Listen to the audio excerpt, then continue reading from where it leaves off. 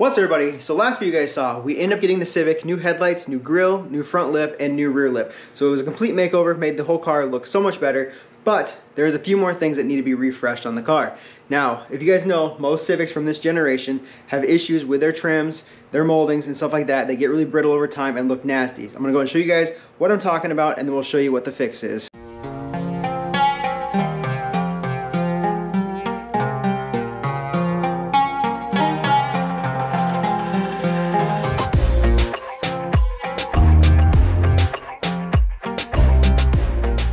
So you guys can see exactly what pieces I'm talking about when I say I want to refresh this. We've got the roof molding here, we've got the door garnish here, and then we've got the lower belt molding here. Now all these pieces on the 6th gen Civics, for some reason, just start to deteriorate over time. You can see here, starting to warp here, got a little bit of warp back there.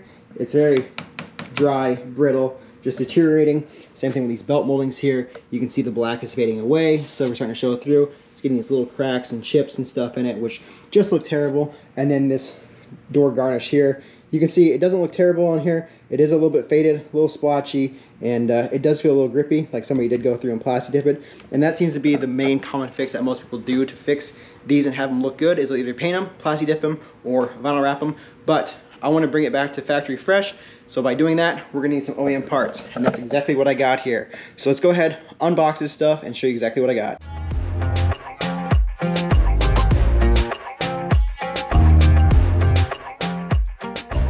So here are the pieces that we have. These are the garnishes, the pieces that go against the doors. There's the part number for it.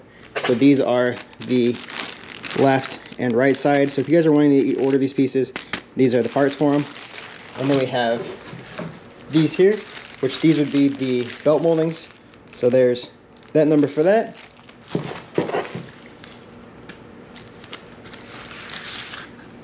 That number for the other side. And then we have here the two roof moldings. So I've got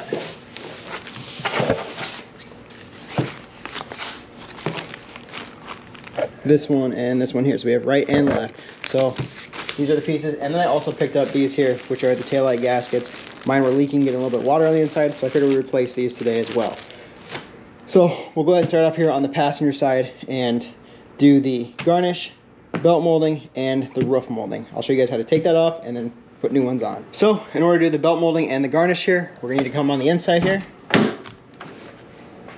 And then on the back side, there's 1, 2, 3 Phillip head screws here. We'll take those off. When you get those off, this garnish piece will come off. And then this, you'll basically just kind of have to reach and pry, and it should slide out. I don't think we need to take the mirror off. It should be able to pull out just enough that we can get this off all the way. So let's go and set you guys up and get this disassembled.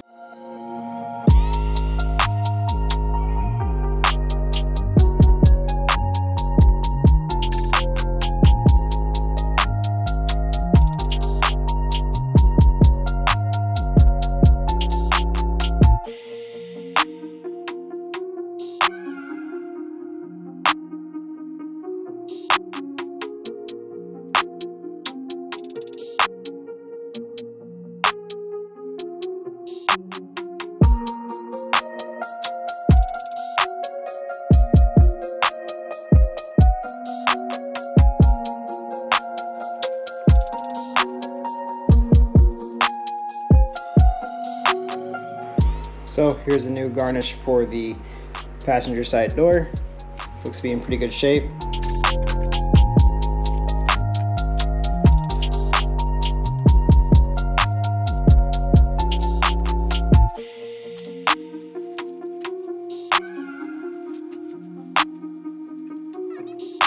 Brand new belt molding.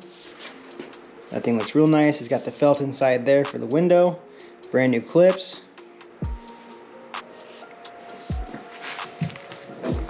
Compare that to that. Inside's nasty, all cracked and gross.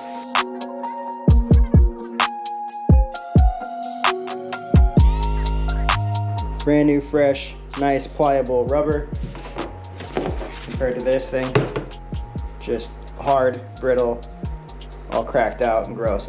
So before I install this stuff, I'm gonna go ahead and clean up the roof moldings where these were setting, because it's kind of gross and dirty on the inside. We'll wipe down these areas too where those are setting, as well as the garnishes.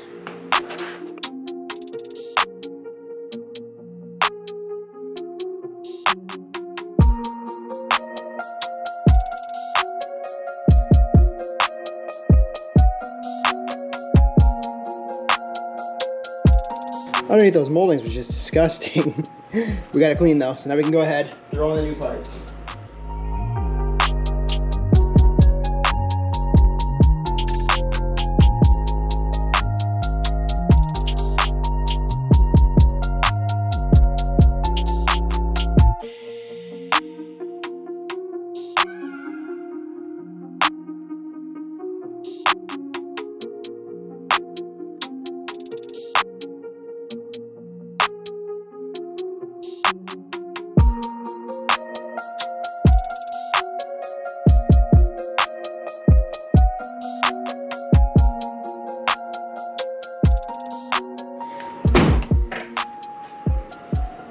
Oh yeah, that's looking way better. So much nicer. The only trick is, when you do to put these on, you got to make sure that it slides underneath the mirror, or you can take the mirror off just to have things a little bit easier. But in my case, just kind of lift up on the mirror a little bit, and it slides under there just fine. Just to give you enough clearance for right here. But yeah, brand new garnish there, brand new belt molding. Next up, roof molding.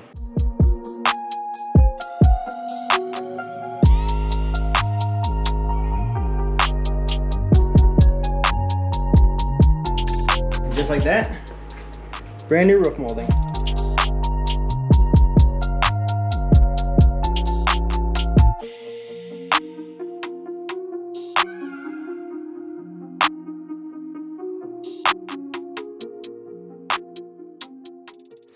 That looks so much better than what the other craft was before. You guys can see there, nice rubber seal, doesn't make any noise, looking crispy, not all dried out and brittle. Same thing with that, and that just looks awesome.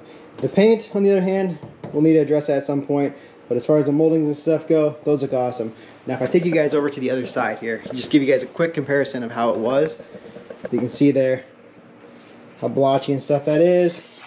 This side's way worse, super brittle, and then same thing up here. Just the difference in sound, look, everything. So now we'll go ahead, tackle the driver's side here and get this complete too, and then we'll go ahead, move on to the back and take care of those taillight seals.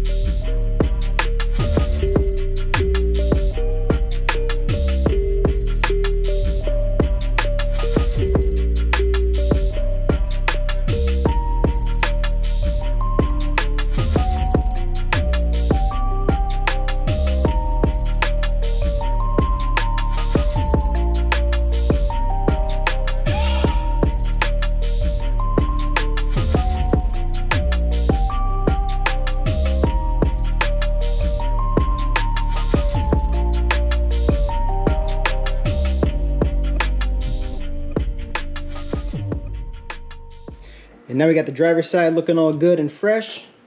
Much better. So now that's complete, we can go ahead, move on to the rear end, because all we got is 2 taillight gaskets, as you guys can see here. And the reason for these is because I've been noticing a little bit of water or moisture in the hatch area, so I think these will solve our issue. We'll go ahead, go on back there, pop the taillights out, replace the old ones with these new ones, and hopefully that solves our issue. All right, so in order to get the taillights out, went ahead, removed that little cover there, and then there should just be 4 nuts that we gotta take out. So we'll get those out, taillight should come out, and we go ahead and replace those gaskets.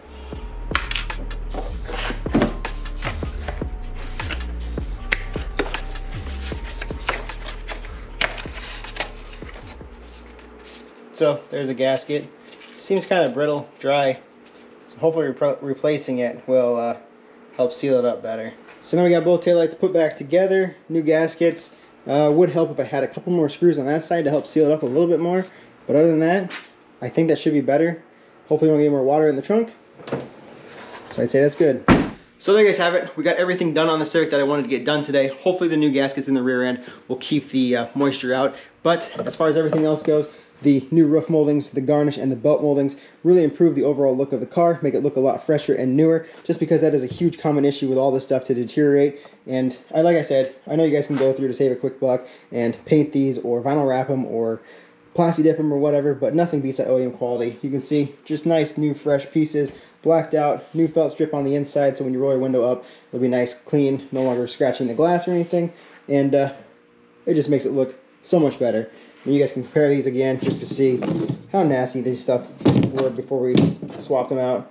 It's all brittle, dry, just gross. So I'm glad to have it all done and all completed. If you guys are interested in any of the pieces that I used today, I'll link all the part numbers in the description so you guys can go to your local Honda dealership to pick them up. Otherwise, you can order them from the website that I got them from. I ordered them from afhparts.com. It's a Honda Acura site that a buddy of mine recommended to me for all OEM parts. So you guys can go on there, check it out, and get your own parts for your own personal car. But otherwise, hope you guys liked this video. If you guys did, make sure you big thumbs up. Don't forget to subscribe, and I'll see you guys in the next one.